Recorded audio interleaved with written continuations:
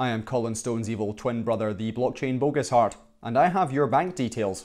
I have accessed your emails and have found your secret stash of cat memes, and I will share them with the world unless you send me $1,000 of Apollo in the next hour. Got it? Good. Okay, see you tomorrow.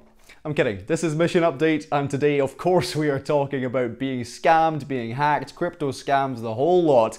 As a reminder, this, of course, is your time and place, in case you're confused, for your daily dose of Apollo, the most feature-rich currency in the galaxy, as well as a dash of crypto space news and updates. So back to the start now. Throughout the history of cryptocurrency, the more popular coins have risen into the mainstream, but many have had to deal with bad people taking advantage of their communities. I guess one could say that if your project is being scammed or hacked, it has become popular and valuable enough for this to occur. Not the greatest of silver linings, I know, but there are those pesky individuals who simply for selfish gain create scams. Apollo has had its share of people trying to scam the community, and we want to remind you that Apollo or any of its admins will never ask or redirect you to a link that requests your passphrase. Never. Another good way to check out if a post seems fishy is by checking out our official Telegram announcement channel or going onto our Twitter feed for official contests, press releases, and more. Remember, the only way that you can transact your funds is by using your passphrase, so always make sure that you are directly in your wallet.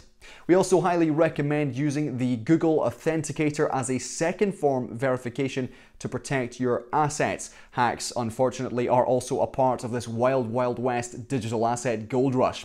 You can rest assured, though, that Apollo has included into its platform some of the most advanced security technology for protection for our users and their wallets. Please, though, also remember that if or when an exchange experiences a security breach, this is a third party and independent of Apollo's incredible platform security. Okay, related crypto space news now, and while much of the crypto ecosystem waits to see how much government regulation will be involved in the future, a recent CNBC article I saw recommended that anyone who is scammed for their decentralized crypto should report it to local authorities. Telling the tale of Mr. and Mrs. Lachman Anke, the writer explains how hackers cracked the German couple's 40-character password and then went on to clean out their cryptocurrency wallets. But they did not go to the police or even alert the token's issuer, the Berlin-based IOTA. What did they do? They bought more coins, deciding their cash was long gone. Even the FBI admit cryptocurrencies pose unique challenges, but your concerns will disappear once you're on board with Apollo and use our array of state-of-the-art security technology.